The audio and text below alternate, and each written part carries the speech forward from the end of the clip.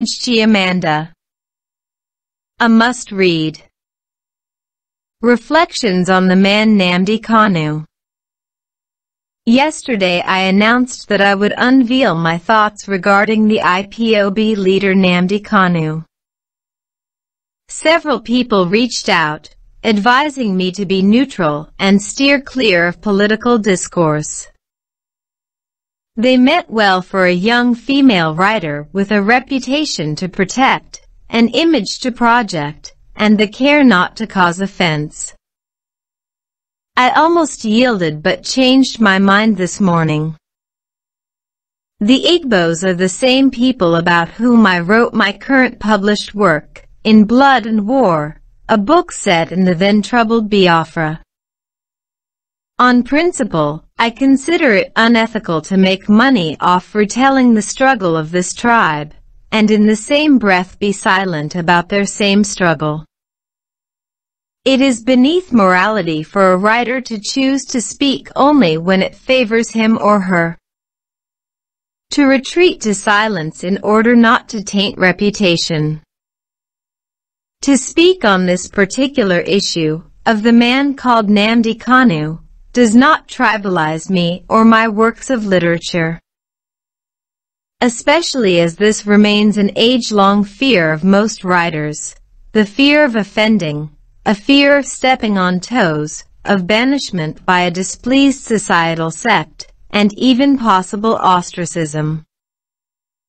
I speak because the making of a villain or hero often depends on who tells the story. Representation matters when perspective becomes the thin line between an activist or a terrorist.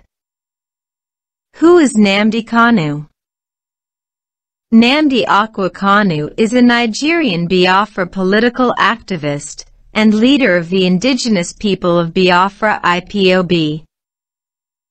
In a move to create an independent state for the people of Old Eastern region of Nigeria through an independent referendum, Kanu founded Ipob in 2014.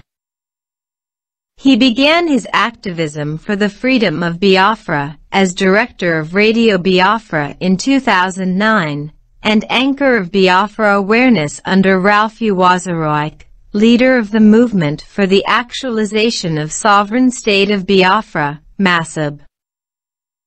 Nnamdi on Referendum and Secession. According to Article 2 of the nation's constitution, Nigeria is one indivisible and indissoluble sovereign state to be known by the name of the Federal Republic of Nigeria. Our law does not recognize the right of a state to break away from the Union. The only way to legally grant such an option is through an amendment to the law. Hence, Nnamdi Kanu's call for a referendum. Same constitution only addresses two scenarios where a referendum is recognized: state boundary adjustment and the recall of a member of the National Assembly. Headstrong on this path, Nnamdi Kanu ran into trouble with the Nigerian government and was first arraigned over allegations of terrorism, money laundering, treason, others, on October 14, 2015. Later granted bail in 2017, he fled Nigeria in September after the military invaded his home in Afarakwo, near Umuahia, Abia State, in the southeast of Nigeria. A move that prompted the Nigerian government to secure a court order proscribing Ipob as a terrorist group. Nnamdi Kanu's whereabouts remained unknown until his recent arrest a few days ago. He and his co-defendant are currently facing treasonable felony charges at the Federal High Court in Abuja, Nigeria's capital. He also faces charges on unlawful possession of firearms and management of an unlawful society. The presiding judge adjourned the case to July 26, 2021. Last week, while parceling one of my books to a buyer, a young boy of about 20 years old was making a call beside me. At the end of his call, I understood 4 things. 1. He was negotiating to pay $200K to obtain a form that will identify him as a Niger Delta militant. 2. This young man was not a militant. 3. Incriminating himself and mortgaging his future through filling out such form would enable him get his share of the amnesty dished out by the federal government monthly. 4. Our government negotiates with terrorists.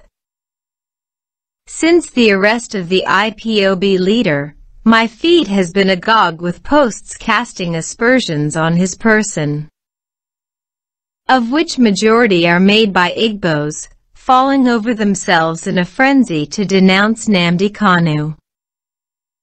Meanwhile, a regular Hausa man is yet to put aside his suya trade, cast on ashes, and put on sackcloth, and then come on social media to endlessly bemoan the menace of Boko Haram in the country.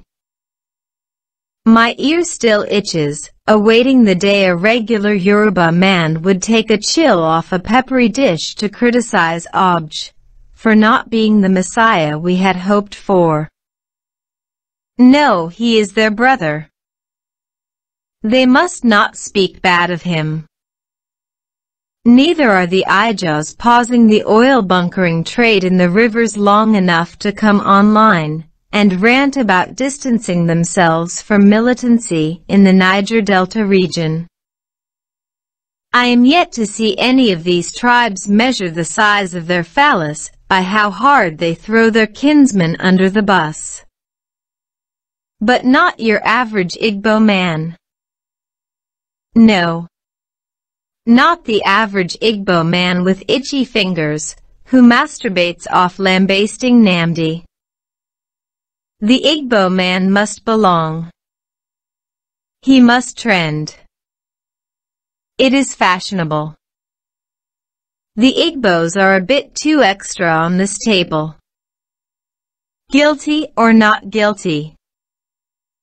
Still on the call for secession, on the 2nd of June 2021, the President of the Federal Republic of Nigeria made the below heartwarming endearment to the Igbos on Twitter. Those of us in the fields for 30 months, who went through the war, will treat them in the language they understand. The above threat from the House of the Presidency stinks of beating a child and asking him not to cry. No one in their right mind departs a good home, one that is working.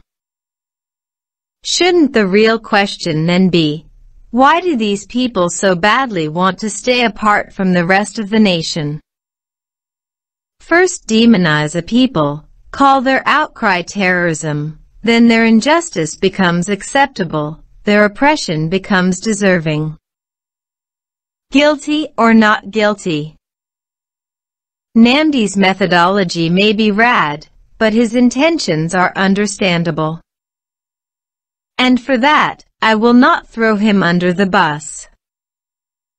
Unbridled passion, passion without diplomacy, is all I see. Sober reflections.